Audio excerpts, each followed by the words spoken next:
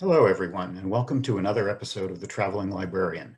This is Jeff Klapes from the Reference Department at Beebe Library in Wakefield with some more armchair travel for you so you can see the world without leaving your home. WCAT, Wakefield's local cable TV station, has generously partnered with Beebe Library to help us share our programming with you, and I'm pleased to have you join me today for a tour of a beautiful, historic, and little-known corner of Greece. As well as on WCAT, you can also find more of these travel programs on the library's YouTube channel. And for more armchair travel photography, you can follow me on Instagram at Jeff Klapes or hashtag #the_traveling_librarian. I hope you'll be able to join me online or back at the library eventually to tour some other interesting destinations as well. But let's get started. Today we're going to visit a particular corner of Greece that is particularly important to me personally. That's partly because my grandparents, both my father's mother and my father's father, are from the Peloponnese in southern Greece. You can see that in the southern portion of this map here, which divides Greece into its various regions. The Peloponnese is the southernmost portion of mainland Greece. And it's not a very visited part of the country. Most people tend to focus on the islands. But the Peloponnese is very beautiful. It's rugged and mountainous. It only has about 10% of the country's total population, or about maybe 1 million people or so. But despite that, it has an outsized position in the history of Greece, from ancient times all the way up to 1821, when it was the cradle of modern Greek independence. It's mostly off the beaten path, except for a few sites very close to Athens. It's named for the island of Pelops. That's what the name actually means. Pelops, in ancient Greek mythology, was the son of Tantalus, who was the founder of the House of Atreus, a dysfunctional family, if ever there was one. Tantalus chopped up his son Pelops as an offering to the gods, and with the exception of Demeter, the goddess, nobody else actually ate of that meal. The gods then decided, once they realized what had happened, to remake him with an ivory shoulder fashioned by the god Hephaestus. Tantalus was banished. And you'll probably remember Tantalus a little bit more because he's the one who eventually ended up in the underworld with an undying thirst. And every time he tried to drink or eat from the tree whose branches were above him, they retreated so that he could neither eat nor drink. And from that, we get the word tantalize in modern English. The Peloponnese was also known in the Middle Ages as the Despotate of Morea, a term that's still used sometimes today, and it's divided into a number of different historical and geographical areas, many of which you've probably heard of. Corinthia, which is closest to Athens, where the city of Corinth is located. Arcadia in the mountainous center, and also Laconia, which is where we're going to spend our time today. The Mani Peninsula, which we'll be looking at in detail, is very mountainous and isolated. It's kind of humorously known as the middle finger of Greece because it's the central of the three south-pointing peninsulas of the Peloponnese. And it is known for its very strong independence and a very strong sense of local identity. It has its own local vocabulary and dialect of Greek, and it also has a pretty violent history, but it's considered the birthplace of Greek independence. And it's a very beautiful and bleak part of the country, but now has a very growing tourist industry, even though it's still very much off the beaten path. You can see that the central spine of this peninsula is very mountainous as it heads to the south down to Cape Tenero. This is the Taygetos mountain range, which is at its height in the area near Sparta, a little further north. We're going to focus on the area roughly from crossing this east-west central point here and going down to the tip.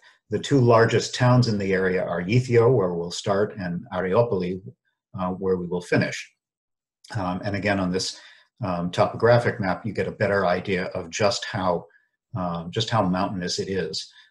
There's very few places where you can cross the peninsula from east to west.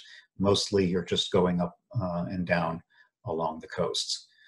The area to the east in the far upper right-hand corner of the screen is the Evrotas River Valley, which is where Sparta is located, just north off of the map. Sparta is the capital of Laconia, and it's one of the largest cities in the Peloponnese. And of course, it has a long storied history itself.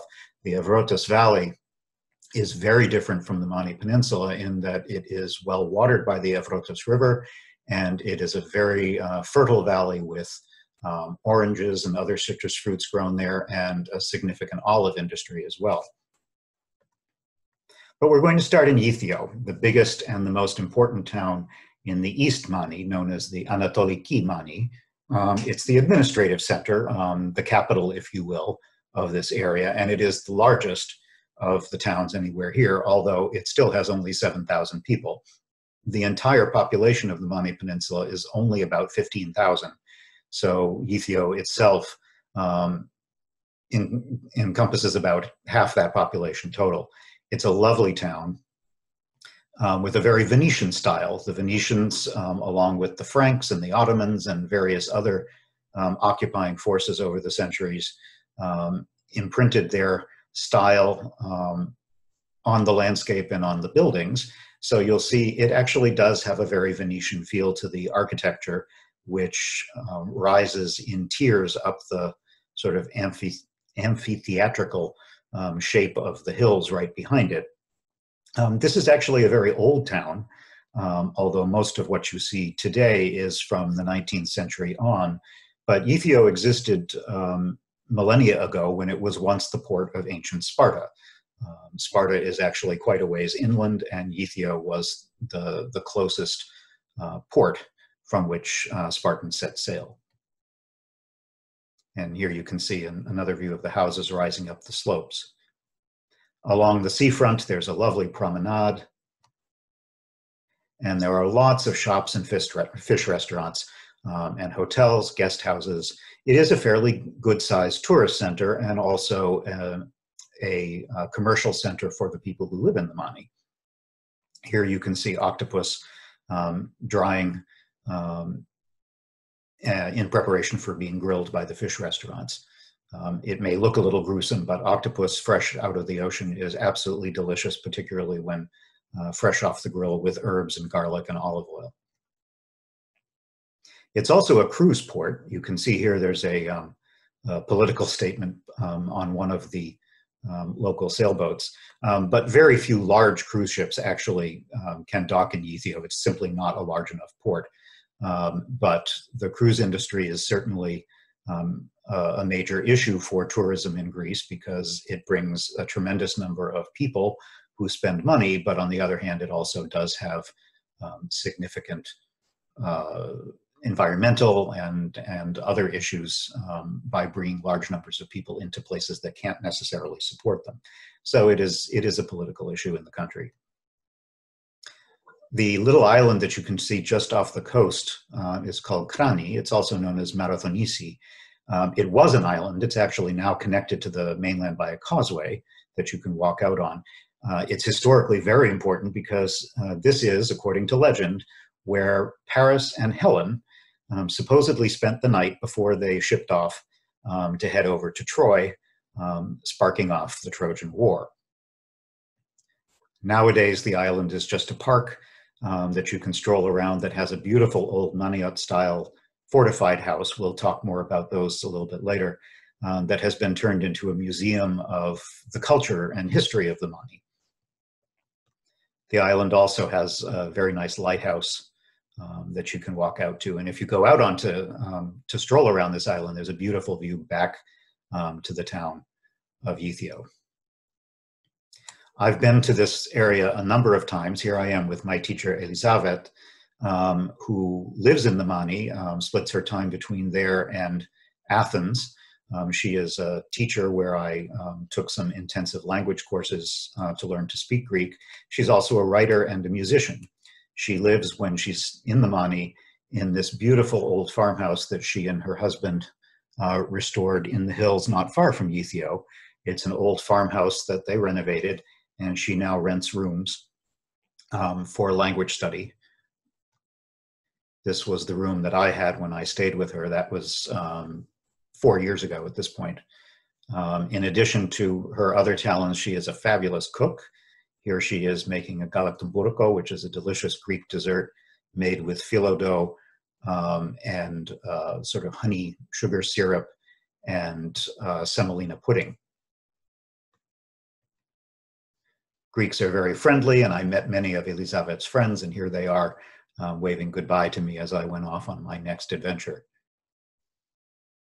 We're going to start our tour around the Mani on the eastern side, which faces the Gulf of Laconia. So we're just south of Ythio. It's known as the sunny Mani, the Iliaki Mani, and that's because it's in a rain shadow, since the weather in this area tends to come from the west to the east. So the eastern side of the mountain range tends to be a little bit drier and more barren than on the west side. The distances are pretty short, but because the roads are narrow and twisty, it takes quite a long time to get anywhere. In fact, to get from Ythio down to the tip of the peninsula can take about an hour and a half. But here are just some examples of what the scenery looks like as you work your way down the coast. There are no large towns of any size south of Ythio, except for a couple of settlements that have maybe a couple hundred people in them at most. Most of what you will see are tiny little villages and settlements, small coves, mountain villages, and a lot of little isolated beaches. Here the mountains drop very steeply to the sea, and the road clings just to the edge of the cliffs as it drops down. You'll also see, as we head down, a number of traditional Mani stone tower houses. We're going to look at many of those as we go through the area. Most of them were built in the last 200 or 300 years, even though they look sort of medieval. They're much more recent than that.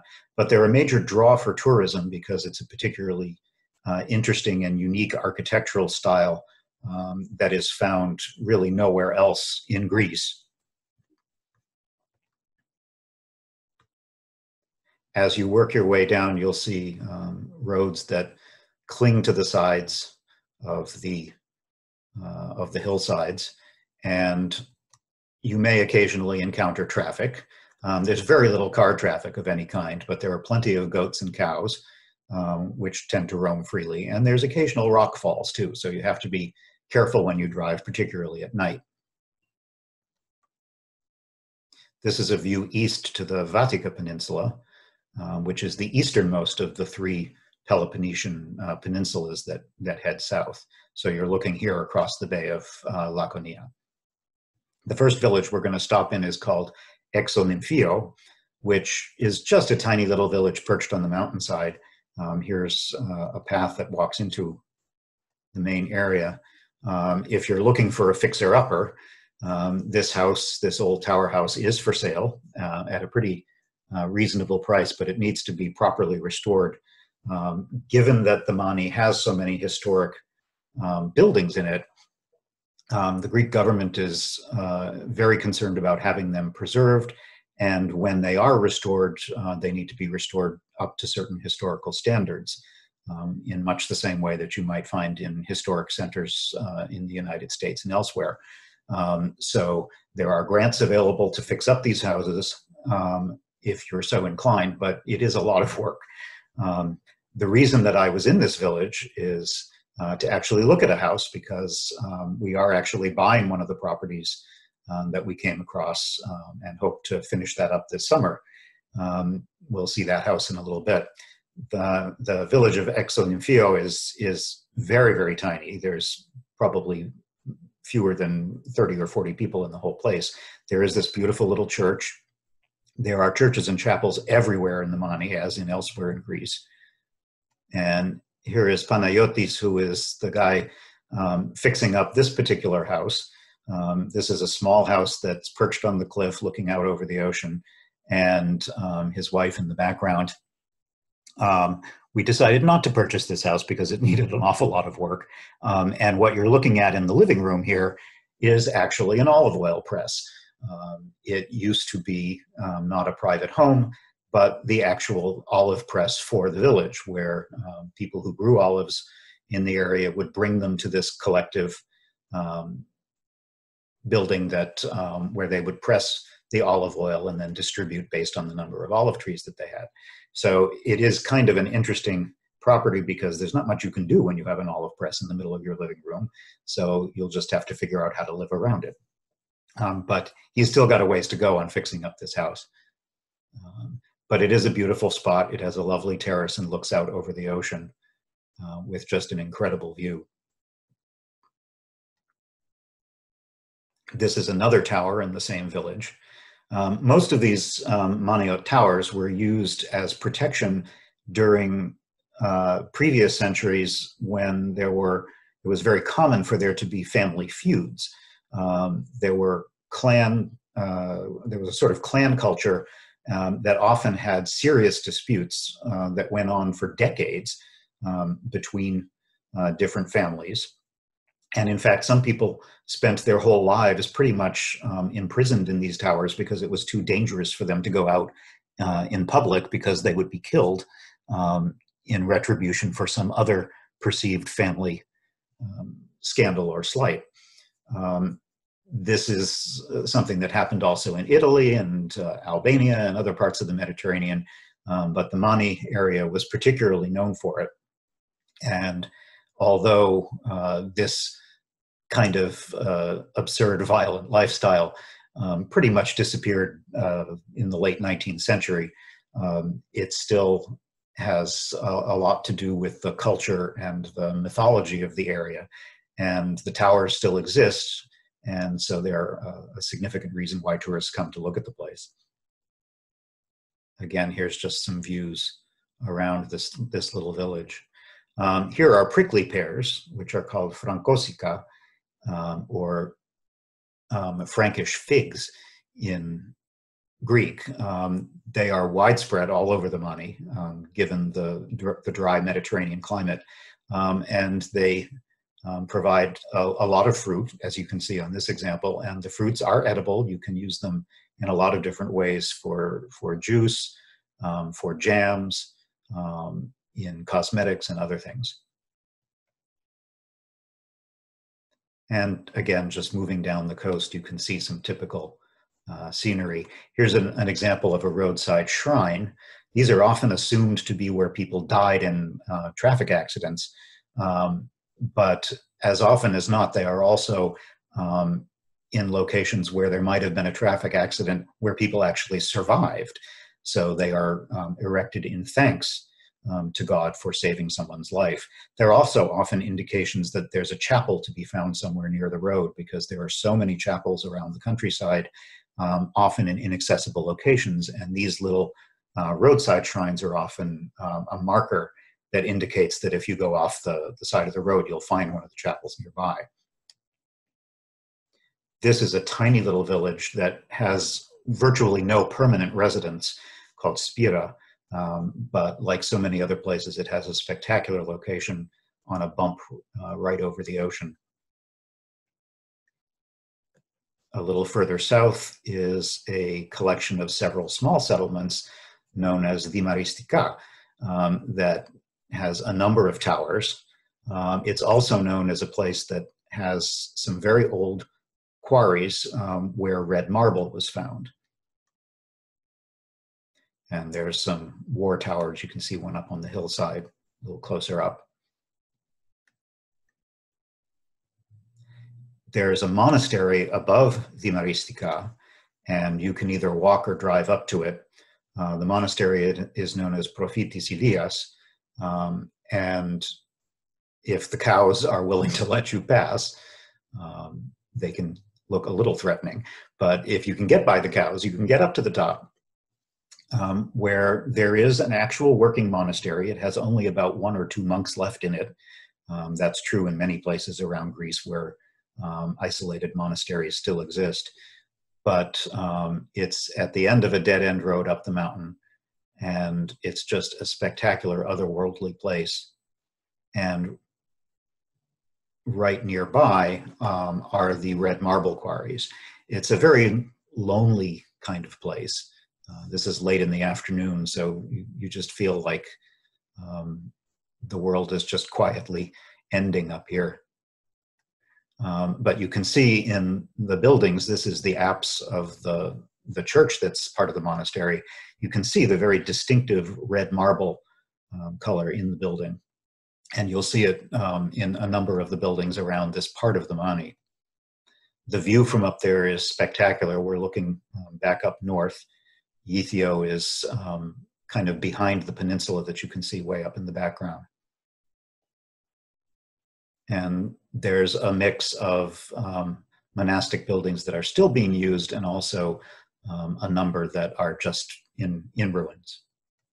If you look down, you can see down to Aios Kyprianos, which is the closest beach to the village that we're going to spend most of our time in. And you can actually see the road, which from the main road here, there is a small road that goes all the way down, and then you work your way down into the town and around the corner to get to the beach. We're going to spend most of our time in a town called Lagia, which is one of the few villages on the East Coast that's of any substantial size, but it still has only about 30 people. It's a good sized settlement geographically, but in terms of services, it has only a church and a taverna and nothing more.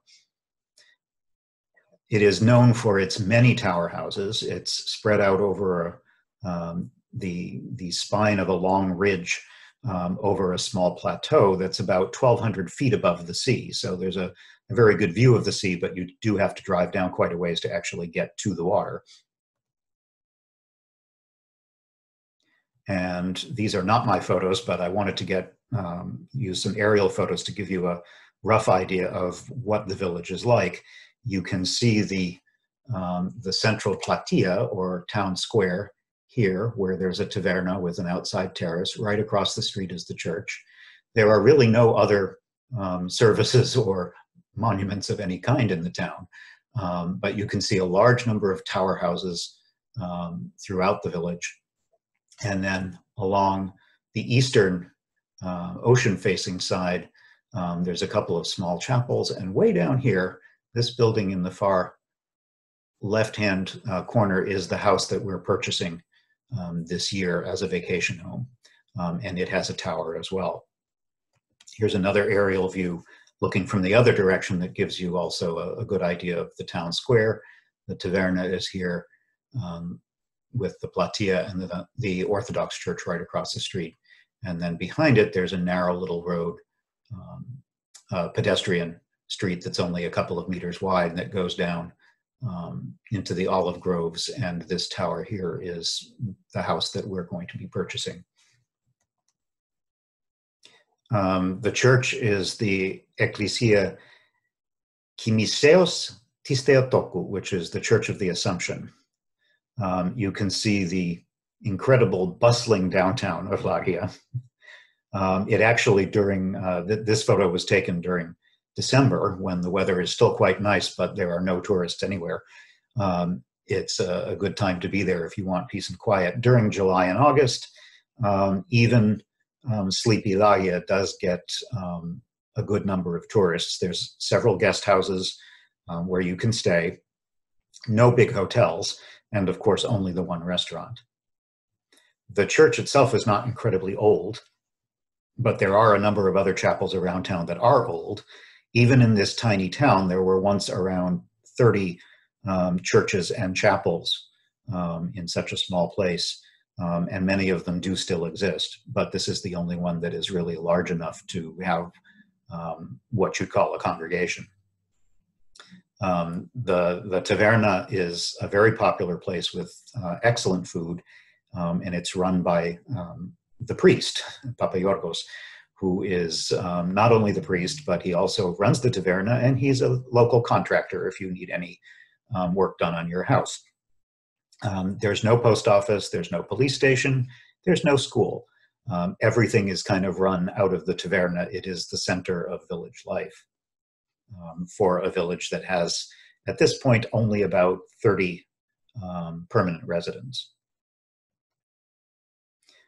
If you're driving through town, just in case you might miss the taverna, they have conveniently noted in the middle of the road that there's a bar. And here's another view where you can see a little bit more of the side of the church. It's built into the hillside, and it has a beautiful view from the terrace out back, out over the plateau with all of the olive groves.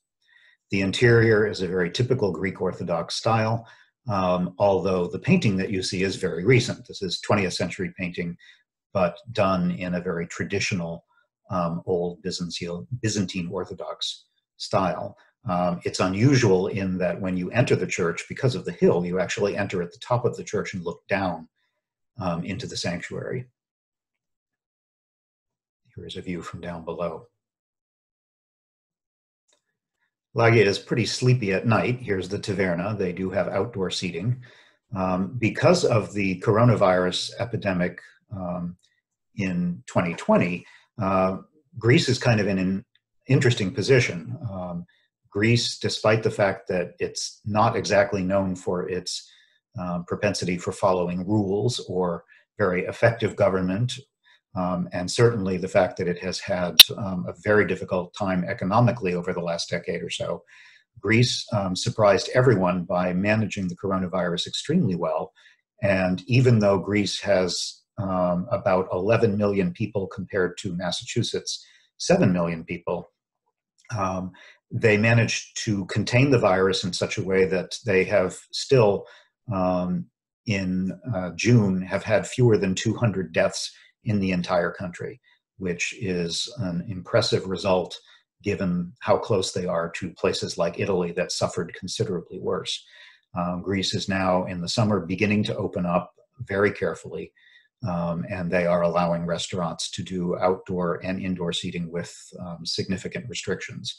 About 20% of Greece's economy is reliant on tourism, particularly in the islands, and in Athens and Thessaloniki, the largest cities. So for a country with difficult financial circumstances, it's very important for them to try to salvage what they can from the tourist economy, although they're doing so extremely cautiously.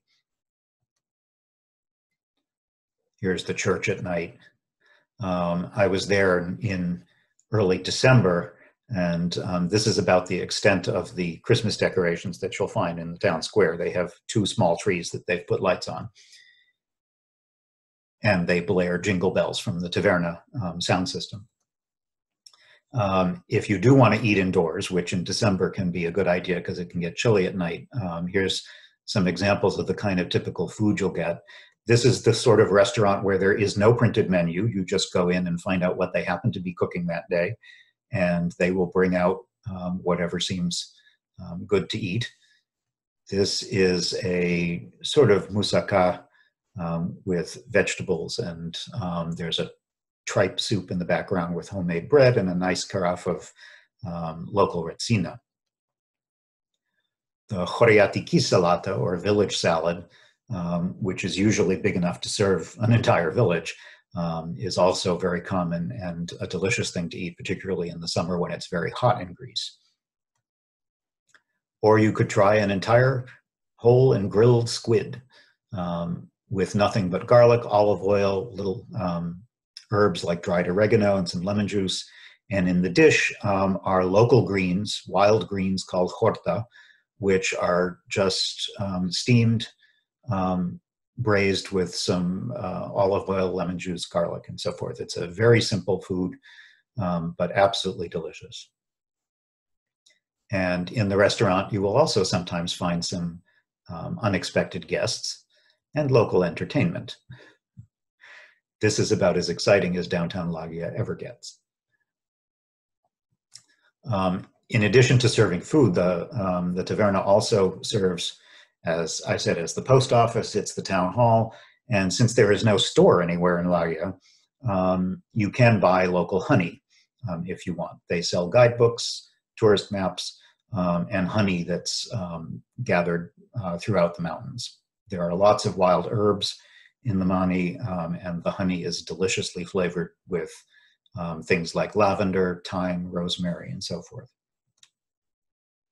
Laggia is known for having many of the historic typical tower houses, and some of them have been restored, some of them are still in ruins.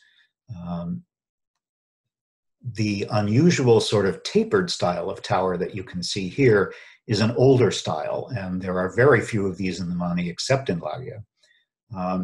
As I mentioned earlier, each of these towers was owned by a family and connected to the living quarters. You can see the ruins of those sort of at the bottom of this tower. Several smaller buildings were often attached together, and that's where people lived. The tower was essentially used only as a place during extremely violent periods. The entire family could sequester themselves in the tower, pull up the wooden stairways and ladders, and be completely protected in there. We looked at a couple of houses in Laggia, which I have to say is probably my favorite village in the Mani.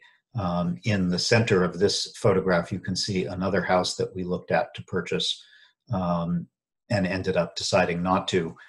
It's a new house. I have a couple of other pictures later.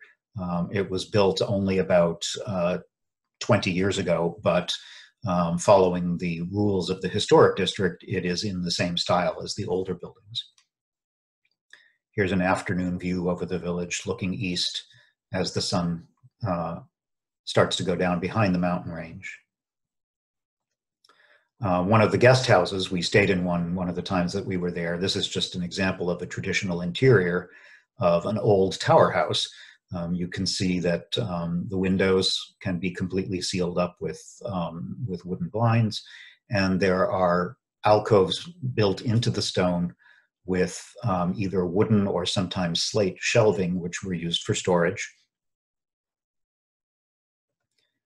And this is an example of the wild nightlife of Laggia. Except for the taverna, there's virtually nothing going on in the town. That may be something that you like, it may not. If you want nightlife, Greece certainly has plenty of places to go, but Laggia is not one of them. It's a place where you go to escape and get peace and quiet. Here's just a number of scenes around the village that give you an idea of what it's like with both new and old houses. The house that I mentioned that we were interested in purchasing was a family house owned by a guy who lives in Athens now. And just at the entrance to the house, there's this little Byzantine chapel that you have to walk by from the street up to the front door. And here is the house. As I said, I think this was built maybe in 2005, 2010, out of local stone and in a very traditional style. So it blends in quite nicely with the area. There are older properties as well. This one used to be a second bar and cafe in the town that unfortunately is now closed.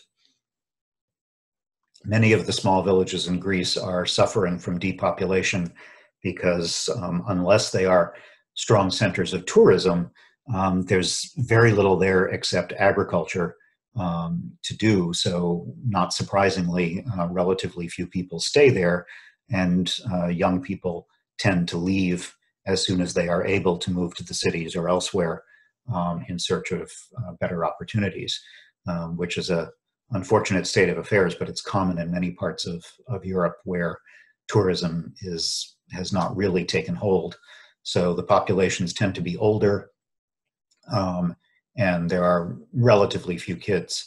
Laggia does have a number of families with small children, so it's doing comparatively well, but it's still a very isolated and very different style of life.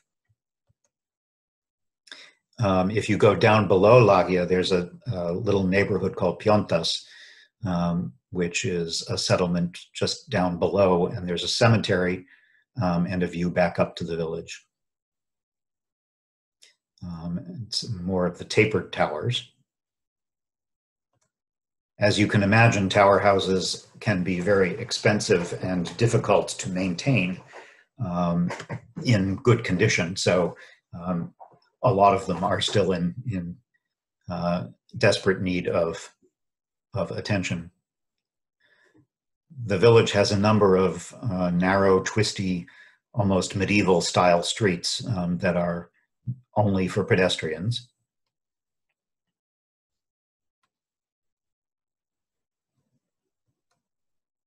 And it's a very peaceful place to walk around at different times of day. The light,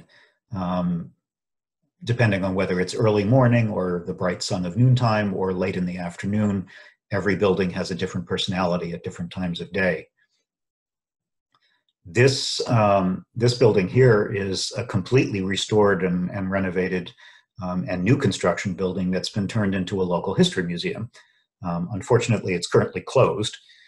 It's supposed to be a museum that would talk about the history of the Mani region. And I haven't talked to the locals yet to find out what the story is about if and when it may actually open to the public.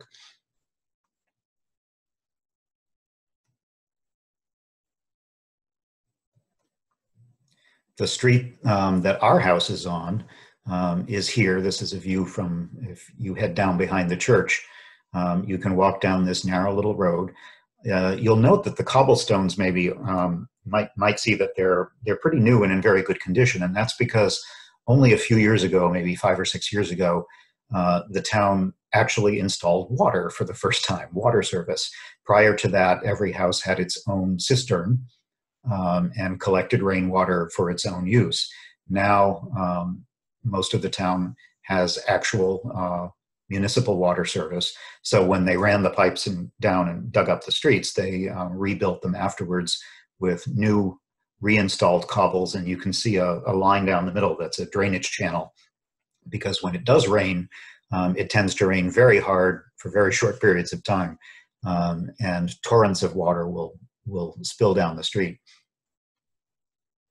Here's some typical stonework in the neighborhood. And you can't not feel good about a village that actually has baby goats in your neighborhood. It's a very rural area. There is a lot of livestock. You'll see mostly goats, very few sheep, mostly goats and cattle are what you'll see in this area. And of course, olive groves. Here's a gigantic rosemary bush in someone's front garden, known as dendrolirano in Greek. And as you head out on the outskirts of the village, the cobbled streets sort of disappear into these stone wall bordered pathways that go off into the olive groves. You may occasionally also come across what's called an aloni. This is a threshing floor. You can see it's a sort of round enclosure. Many of them still have the flat stones visible in the flooring, and these were used for threshing wheat and other grains that were grown in the area. They're usually about, maybe 4 meters in diameter, and you'll find them all over the Mani in villages and out in the countryside. Again, there are chapels everywhere, many of them in the village. And if you keep your eye out, you'll find all kinds of interesting little details in the buildings that you could very easily miss if you're not looking carefully.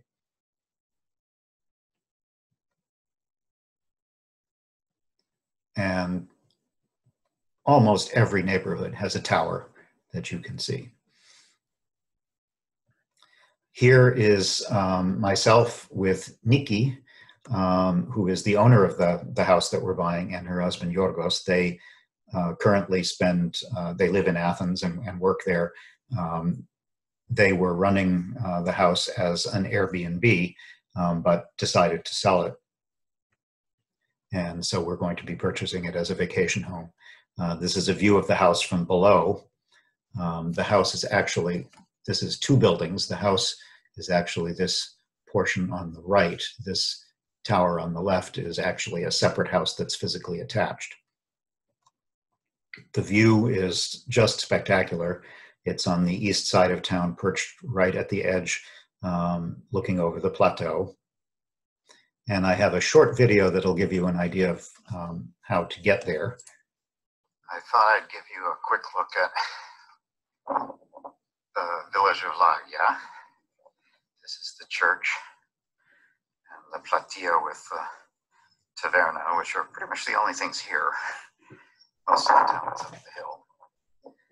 I just got back from a 15-minute run up the coast to Kokara, where there's a little mini market where I was able to pick up some groceries like Greek coffee and yogurt and honey and that sort of thing to eat. And I just wanted to show you what it looks like to walk from the square down to the house, which is just like a 2-minute walk. If you look off straight ahead, that's east towards the Gulf of Laconia. And there's a little side street down here, Cobblestone Street. We just had quite a rainstorm. It's actually supposed to be sunny later today, but there was a rainstorm for about 15 minutes that drenched everything. The tower that you can see here is one of many of the Maniot-style towers all over the Mani area. The ones in Lagia are particularly noteworthy for being kind of tapered towards the top, which is an unusual style. There's another house that's being renovated with quite a view.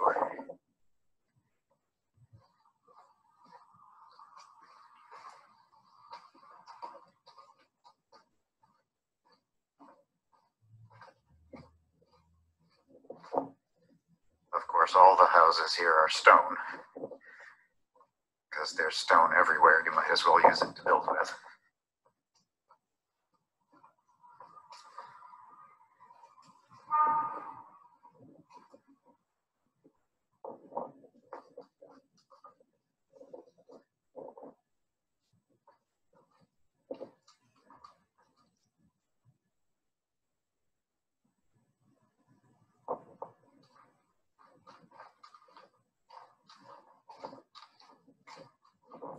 The tower that you can see here is the one that's next to my house. It's not actually open because it's pretty much abandoned and in ruins now. But here's the house. I'll just walk you down a little further to see what it looks like from the other direction. The road peters out here and then curves back up that way towards the main road. Then there's another little continuation that goes down there. That's the tower. And my place is right here, which has a nice little courtyard. Main floor and the lower floor and a little courtyard. And that's the street. I woke up this morning and there was a cow in the garden, which was kind of nice to wake up to. So that gives you a little bit of an idea of what the neighborhood looks like. You can see that it's a pretty quiet little sleepy town. Again, here's the entrance to the house with its lovely courtyard. The door that you're looking at here is the entrance to the tower. It's in fact the only entrance to the tower. The interior is in very bad condition, and it's not actually being sold along with the rest of the house because Nikki said that it's owned by a number of different people in the family, and it just gets a little bit complicated. So it's kind of nice to be able to enjoy the view of the tower without the responsibility of caring for it. The two large terracotta jars that you see are known as pithari, and they were used for storing olive oil, among other things. And you can clearly see in this image the floor paving stones, which are a good example of that red marble that I mentioned comes from the quarries up the coast. And the other side of the courtyard shows a view of the upper and lower entrances of the house.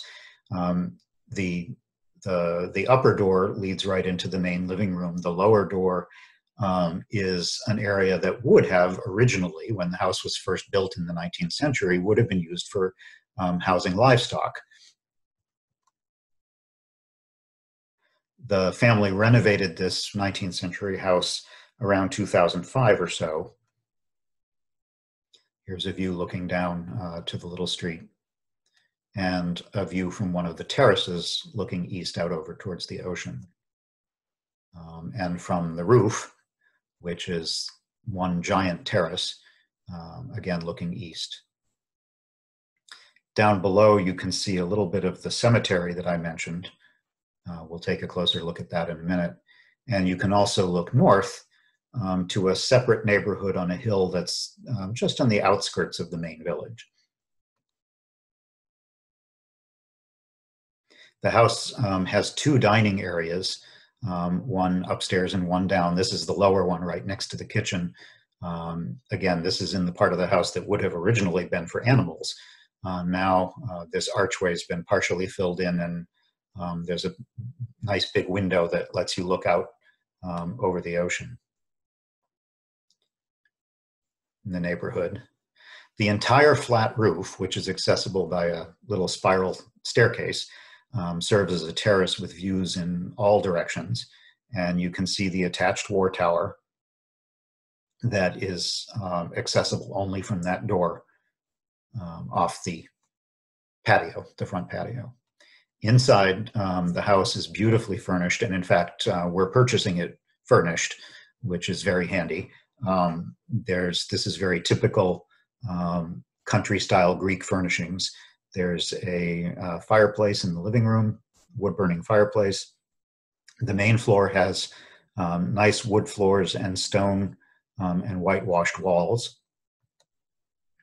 Off to the left is one of two bedrooms, which has an attached bathroom. And that funny little thing that you can see in the floor is known as a katapakti. It is a trapdoor that leads with stone steps and a little ladder down to the lower level. It would have originally been used to check on the animals without having to go outside. So you could, when the animals were sleeping down below in their protected area, without actually going outside, you could check on them and feed them and what have you. Now it serves as the main way of getting from one part of the house to the other without actually having to go outside and then out the front door and back in again. This is the bedroom down below, and you can see where the trapdoor leads to a little stair, little ladder, wooden ladder that brings you down onto the lower level.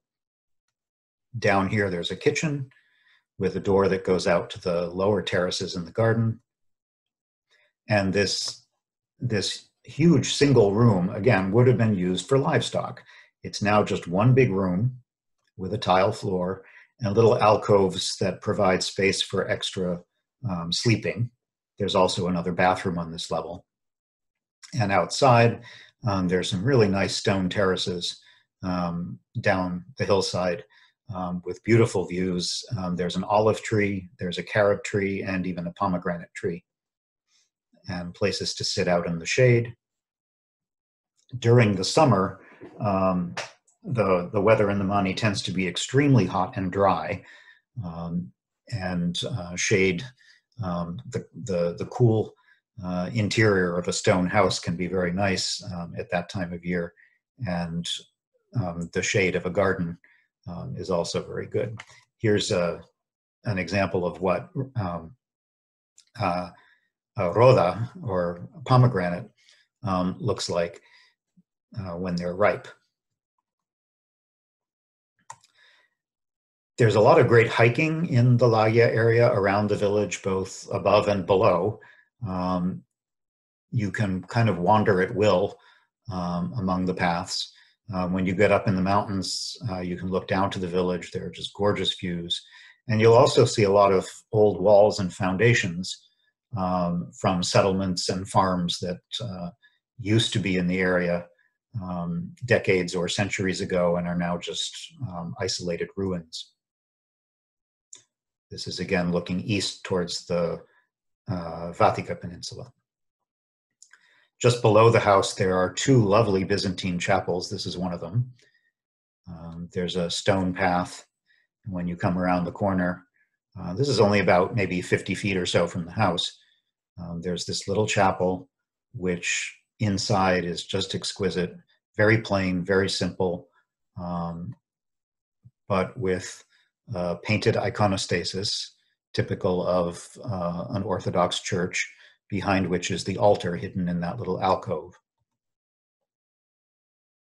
A close-up of the paintings.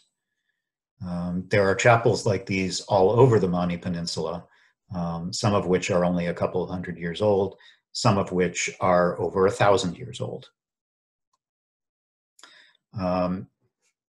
I mentioned the little cemetery earlier as you head down towards Piontes, that little neighborhood. This is another chapel right next to the cemetery, and if you look up, just to the left of that cypress tree, you can see the tower and the house. And a little better view. This is one of the above ground tombs, and here's the house looking down over the plateau. Off to the right, you can see the church where the center of the village is located. If you go all the way down into Piontes, a little further down, you get a great view back up towards the main village of Laglia. Piontes has its own Orthodox church that has recently been repainted inside. It's absolutely beautiful. And there's some ruined buildings too. Here's an old fortified tower house complex. There's also a monastery as well in partial ruins. And you can just kind of wander around the area and explore on your own. On a sunnier day, here's a view up in the hillside above the village, looking up the coast and east towards the ocean. There are ruined chapels everywhere. Here's one that has really nothing left but the foundation and lower walls. And you'll also find a lot of agricultural enclosures. There are terraces known as pezzuli, and like terraces all over the world, they're used to maximize the agriculture that you can get out of a very hostile landscape. And so with as much rock as there is to build with, they piled them up into endless terraces on which they could grow vines and other kinds of grains, olives, and other subsistence farming. It makes for great exploration. The fall, I was most recently there in October and again in December. Fall is the time to prune the olive trees and then pick the fruit. So it's a fun time to be in Greece because you can see that happening. Trained people tend to do the pruning because it's very important to know exactly which branches need to be removed in order to ensure the proper growth of the trees.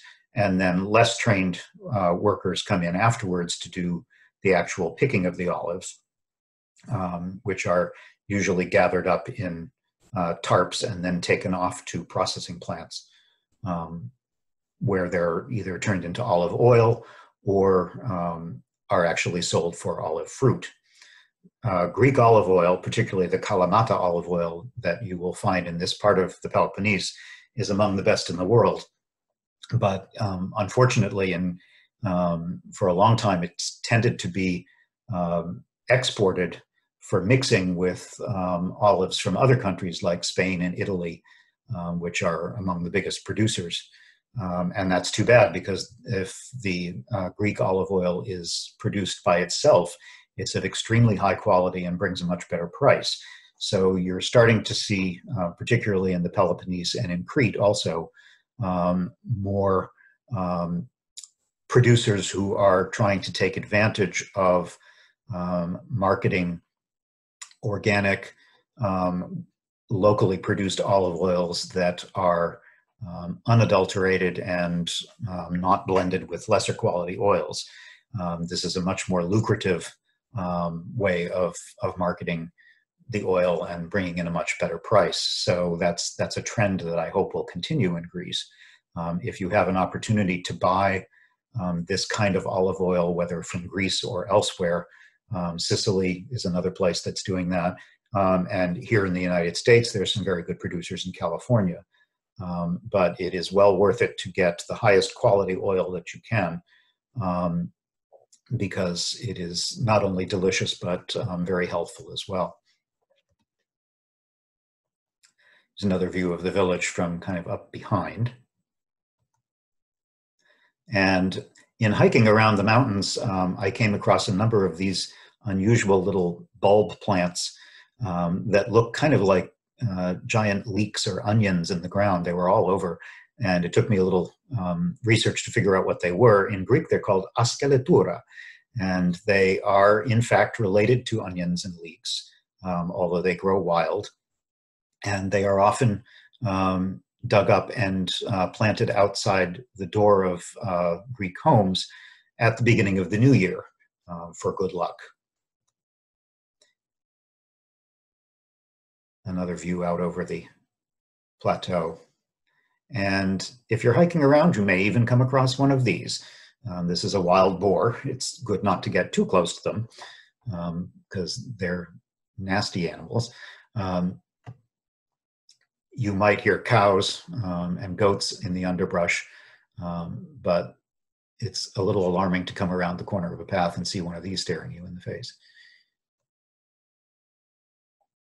These are just more scenes from around the area. Typical Mani landscape, which is very barren, very rocky, very scrubby, and very Mediterranean. If you've traveled anywhere in this part of the world, you'll know this is a very typical landscape for any Mediterranean culture or climate. You'll come across unknown ruins all over the place, and then you'll emerge from behind a tree and see a spectacular view, both up into the mountains and down towards the sea. This is another one of the little chapels very close to our house. It has a nice little bell tower and a beautiful carving and painting over the doorway. And inside, the interior wall paintings are just spectacular. And you would never know from the outside of the building just how gorgeous it is. And indeed, if you were a tourist on your way through Lagia, you may stop at the taverna for lunch and take a stroll around the village, but you might never know that there were several places like this, that if you just open the door and take a peek, you'll see this inside. Even the ceiling is just incredible for such a tiny little chapel. Lagia has both old and new homes. This is, again, another example of a very recent house. This is completely new, not a renovation. It's designed to look like an old, partially ruined tower house. And this is an actually old house. You can tell a little bit better, but just by looking at the stone, that it's an older property. This one is being renovated by the priest, Papayorgos, who is not only the taverna owner and the priest, but as I mentioned, he's also a contractor. So he is renovating this for sale, hopefully later this year. The part of the lowest part of the house that you can see is actually a Byzantine chapel. That's actually a part of the building itself. And here he is, wearing one of his many hats in the village. We're going to leave Lagia now and make our way around the rest of the peninsula, just to give you another wider idea of what the place looks like. The closest beach to Lagia is about 15 minutes away, mostly straight down. If you take the main road and go past this beautiful church, this is probably I think I would have to say it's my favorite church in the world, just because I love the location and the isolation of this little chapel. It's called Ios Nikolaos. And if you pass that and go down the very steep road to Ios Kyprianos, you'll find that there's really nothing there but a very small beach settlement, very typical Greek corner. And there is a small rocky beach here, but if you go around past the village, you'll come to a completely isolated beach. This is called Abelo Beach, and there's almost nothing there. There's one tiny little cottage, and you will pretty much have the place to yourself. You can swim in the Mani as late as October and November. The water is still relatively warm, depending on the weather. And certainly in the fall, you'll find very few tourists because the July-August period is the most popular and busy time.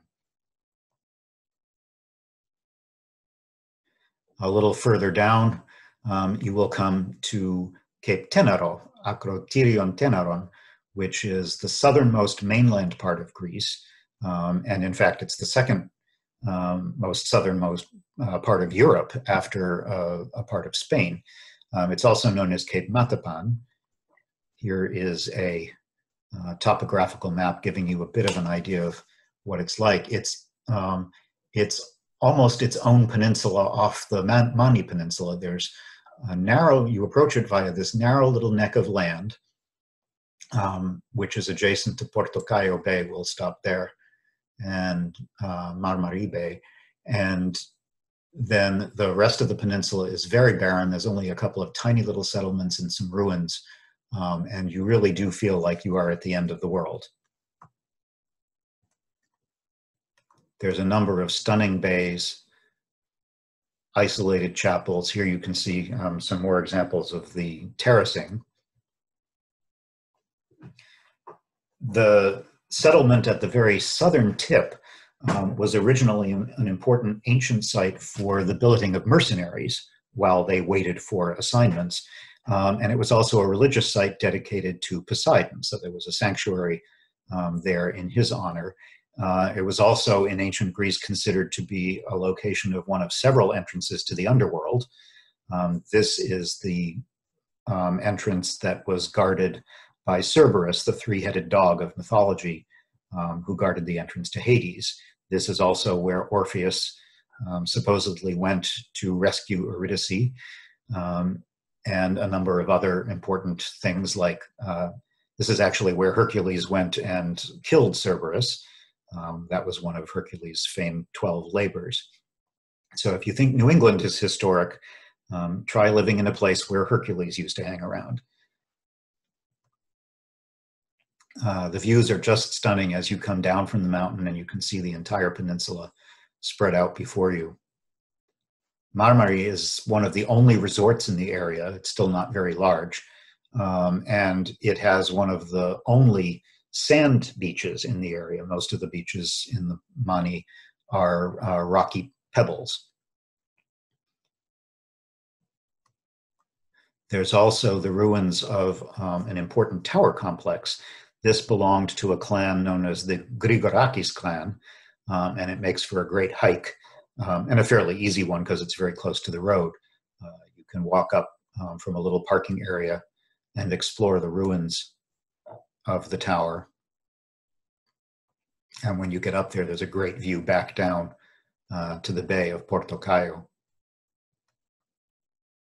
There are more chapels and terraces around the area with olive groves, rosemary, thyme, and other wild herbs. In the fall, you're likely to see a lot of wildflowers, including fall cyclamens, which are very tiny and grow very close to the ground. And I have no idea what these are, but they were beautiful. And off in the distance, you won't hear much of anything except wind and the bleating of goats and cowbells and things like that.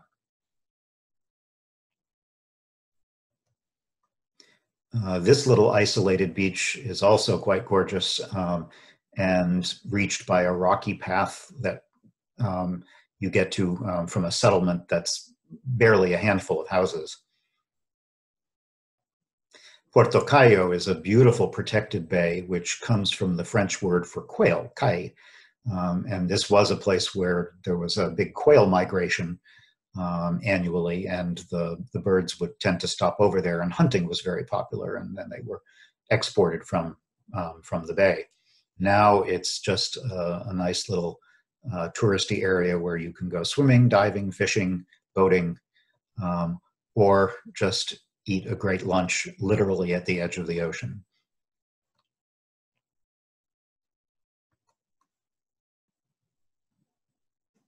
At the furthest southernmost point of the peninsula, there is a little bay where you can see the temple to Poseidon, or what's left of it. It was later turned into a church, and there are ruined mosaic floors around the area also. It's worth it to take the maybe roughly 30 to 45 minute walk out to the very, very tip, where you can see a lighthouse, now automated, that stands at the southernmost part of mainland Greece. If you head south from here, there's absolutely nothing until you hit Africa. It's an amazing place to be early or late in the day, because the light is just gorgeous for photography and just looking at the beautiful sunrises and sunsets. We'll now take a turn up north on the west side of the peninsula, and the first stop is called Vathia. This is probably the most famous village in all of the Mani because of its incredibly dramatic location and its dense concentration of tower houses. There's an unparalleled view from Vathia up to the north. And the village itself, while almost entirely abandoned at this point, it's essentially a ghost town, is just stunning from almost any viewpoint.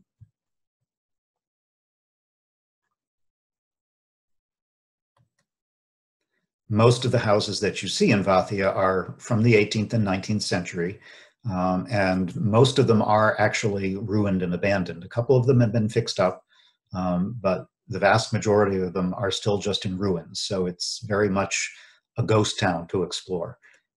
It once had over 200 people and many, many families, and was the center of a major clan war that went on for decades. Now there's nothing but wind and dust and the occasional tourist. You can, from the terrace where I took this photograph, you can actually see another one of the houses that we looked at right here. Is a property that is a newish house. This house and the house next to it are actually known as Tsi. It is actually a named village with only 2 buildings in it.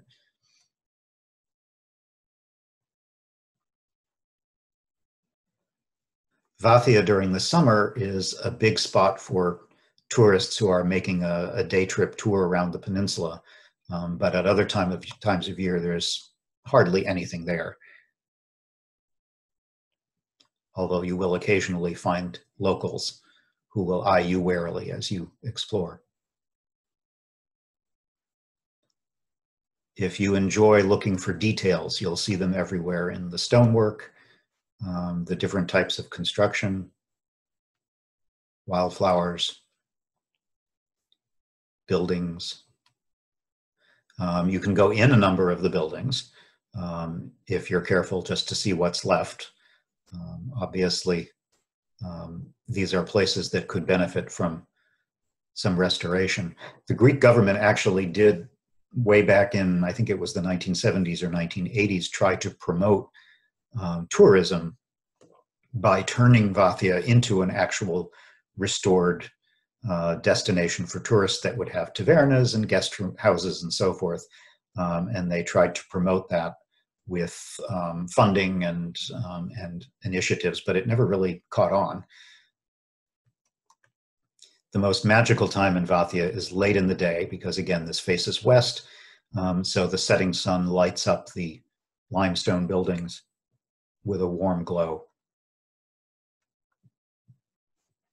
And you can look down about 600 feet, that's about how high up the village is, down to the coast where there are several small beaches. And here's a close-up of Tsi, which I mentioned before. So this village actually has nothing but this house and that house. The house that we were interested in purchasing and ended up deciding not to, which is currently for sale. And then the other house, I understood from the real estate agent, is pretty much empty most of the time. It's owned by a doctor who lives in Sparta, which is a couple of hours away, and he hardly ever uses the place. So Tsi really doesn't have much going on in it. Very isolated place, but extremely beautiful, with views all the way up the coast. Another one of my favorite villages, and probably the highest in this area, is called Montanistica. Here's the little road that goes up to it, and you can see, looking south, the amazing views. There's a very narrow and precipitous road that leads up to it. In this road, you can almost see, this is another example of extensive terraces. The village is spread out along a ridge at the very top, and then all of these terraces that work their way down the hillside. One of them, and I don't think I can actually tell you which, I think it might be this one here, is the road. It's barely wide enough for one car, but it is now the only way to get up to the village. It is a dead-end road. And I have another short video to give you an idea of what that's like.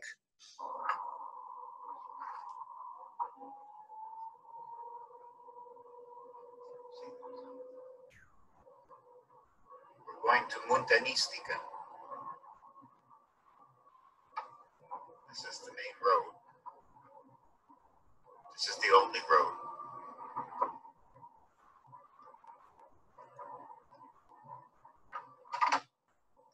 It's kind of a good thing that Montanistica doesn't have a lot of people in it, because you're not as likely to see someone coming down the other way.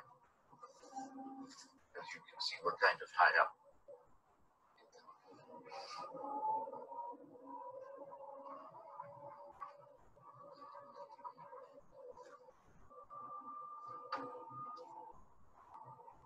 This isn't really the scary bit yet. The scary bit comes up in a little bit more.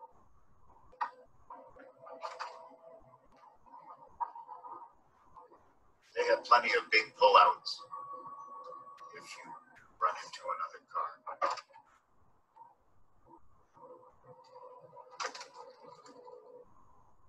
Like that.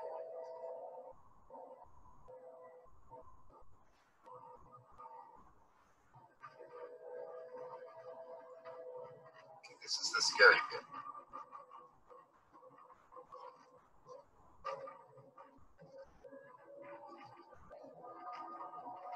We have a very thin car. What kind of car do we have? Twingo. It's a Renault Twingo. So that helps. It's this sort of thing that's the problem. There. Oh, you can see the village now. It's way up high.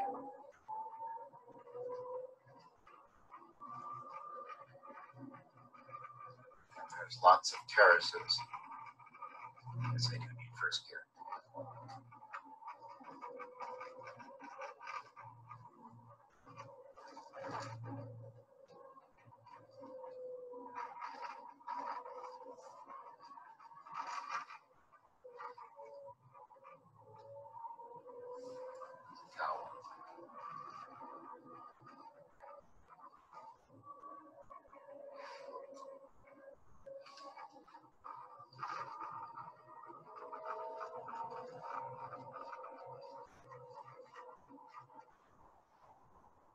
David is on camera, Judy, just so you know that I actually have both hands on the wheel.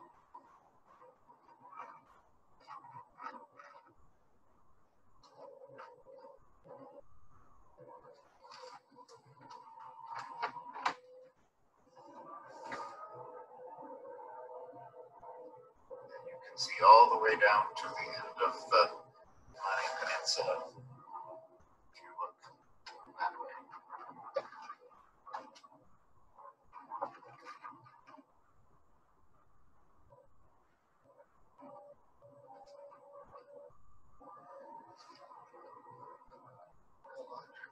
This way. Go up until we get up to where we parked. I seem to remember we saw that same cow yesterday.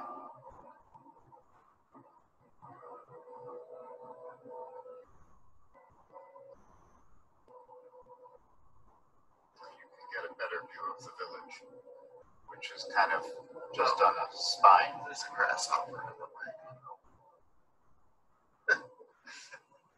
Yeah, there's a lot of bugs on the window.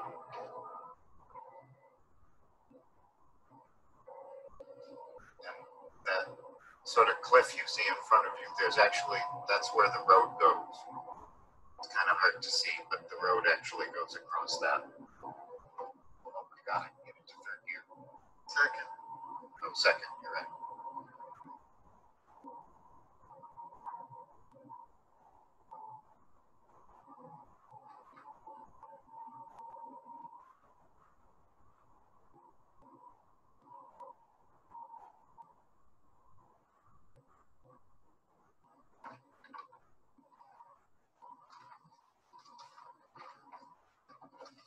This last stretch of road is actually just on one of the many agricultural terraces.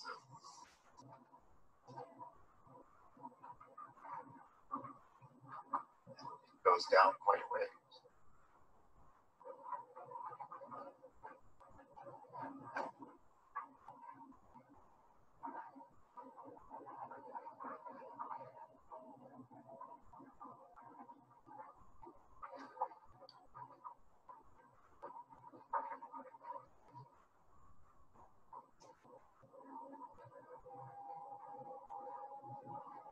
I've heard that there is a music festival up here every year, but I find it kind of hard to believe because I don't know how you would get lots of people up, thousands of people up here, plus the cars, because there's room for about 3 cars when you get to the top.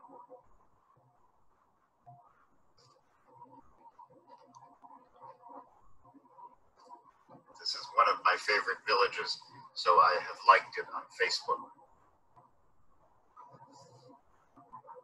But they don't post very much.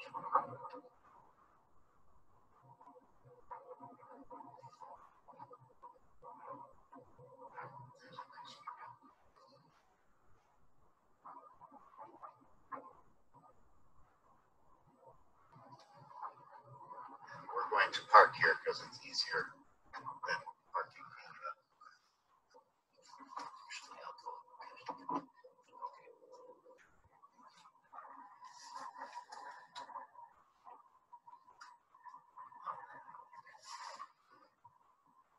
So here we are.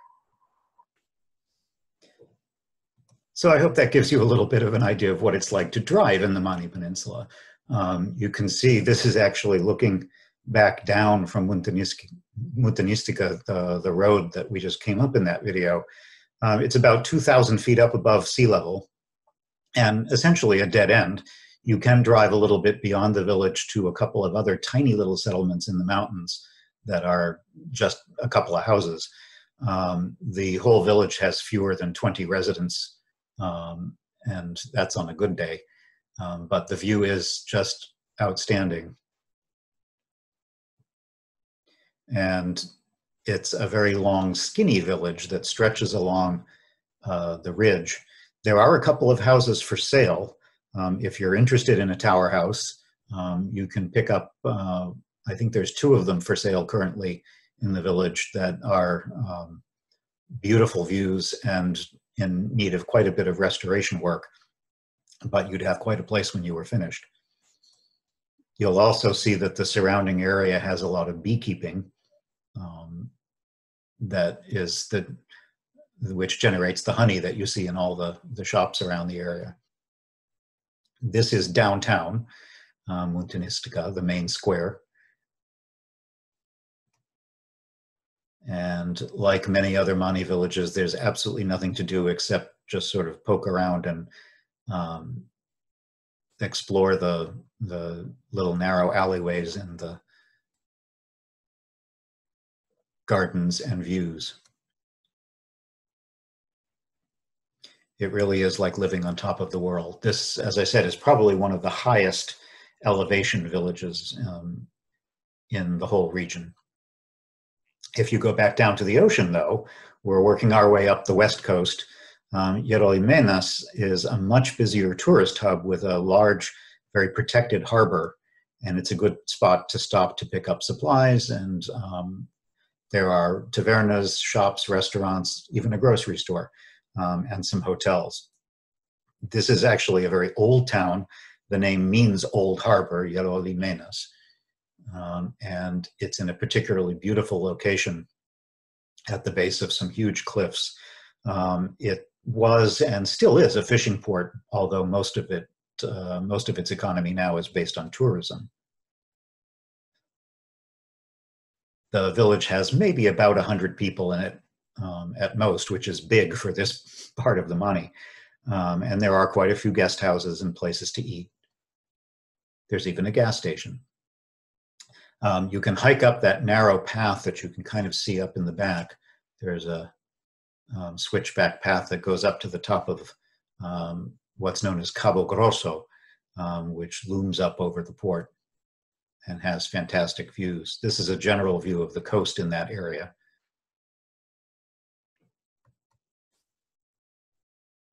And some typical traffic. Around Yerolimenas are a number of beautiful beaches, and this is a close-up just to show you how there's no sand, with the exception of a couple of specific places. Most of the beaches are not sandy beaches like we have in New England, but rocky Mediterranean beaches with pebbles, rounded pebbles that are mostly made of limestone, marble, and other kinds of soft stones. In Greece, it is actually written into the constitution that the coastline is available to the public. Beaches are public, and you have the right to access the water. That does not necessarily mean that there's going to be any amenities. Most of the beaches in this little stretch don't have very many people, nor do they have much in the way of parking. So you probably just need to find a little place to put your car by the side of the road and then walk in. Here's some of the rosemary that you'll see growing wild everywhere. And the stunning rocky coastline that's very dramatic along here. And the beautiful water, Mediterranean water, that just is a stunning color of blue. The blue and white together, of course, is a very iconic image of Greece, and you see it in the Greek flag, and you see it in the Greek landscape. So this is just, this whole stretch is full of these isolated little coves where you can spend the afternoon and hardly see another living soul. A little further up and looking back east into the mountains is one of the other good-sized villages in the area called Chita. It's possibly from the Italian città, meaning city. It does have a sort of mini Manhattan feel because it's one of the most dense clusters of tower houses. Although unlike Vathia, Chita is not abandoned. It's a village with quite a few people in it, and it's even a decent-sized village with some services and places to eat and places to stay. It's not on the water. It's much further inland. Bear in mind, many of these villages with the tower houses, you'd think that they would have been built along the gorgeous coastline, but that's because they were built long before tourism was important. They were built up into the mountains for protection from pirates and also from each other. So it was a very different kind of lifestyle back when these villages were first built. Another attraction in the area is the huge, and by huge, I'm talking in the hundreds, number of Byzantine-era churches and chapels that you'll find all over the place. Many of them are in villages or on the outskirts, and some of them are off in the middle of nowhere. This is true all over Greece, but you'll particularly find it in the Mani. Many of them are closed unless you ask around locally in the nearest village for a key, but many of them are open for a peek. The best ones date from about the 12th to the 14th century, like this one here, and they often have frescoes inside that were either added or restored later. Some of them are in very good condition, others are in deplorable condition, but it's well worth it to seek out any number of them to see how different they can be, and also how atmospheric. This is a particular one that is recognized by the government and historically protected, and has received some funding to keep it secure. Both the weather and vandalism over the years have taken a toll on many of these, and the cost to keep them in good condition is astronomical. But fortunately, a good many of them are under reasonable care at this point. This one is in an isolated village called Viporo in the foothills not far from Kita. And many of them have interesting carvings both inside and out with beautiful detailed stonework.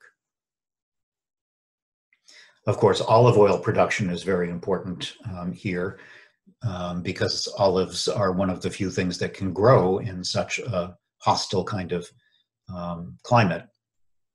So it's a big industry in the Mani on both sides of the peninsula, and especially as you head up into the fertile valleys of Messenia and Laconia, as you get very far north towards Sparta and Kalamata, where there are wide valleys, very suitable for large-scale olive growing. But even in tiny little villages, you'll find olive trees growing in all kinds of places. Partway up the western coast also is this unusual formation called the Tigani Peninsula. Tigani is the Greek word for frying pan, and you can get an idea of why the peninsula is named that, because it's nothing but a hot, dry spit of rock that sticks out into the Mediterranean. And it used to originally have a Frankish fortress on it in the Middle Ages, which is now in ruins that you can explore. It may have been the site of what was at the time called the Maina Castle, and that's one of the possible origins of the name Mani. There are several unconfirmed theories about where the name comes from. And the castle that used to be on this peninsula was known as Maina Fortress. It may have been here, it may have been a little bit further south, they don't totally know. And a little further up, almost at the same level as Ythio, where we started our tour, is the town of Areopoli. This is the only other good-sized town anywhere in the southern Mani. It's got about 1,000 people, so it's still quite a bit smaller than Ythio. It was originally called Simova, but it was renamed in honor of the war god Ares because of its role in the War of Greek Independence in the 1820s. It has a decent-sized commercial center, even a supermarket, and lots of restaurants and shops and so forth. The war for independence started at Areopoli on March 17th in 1821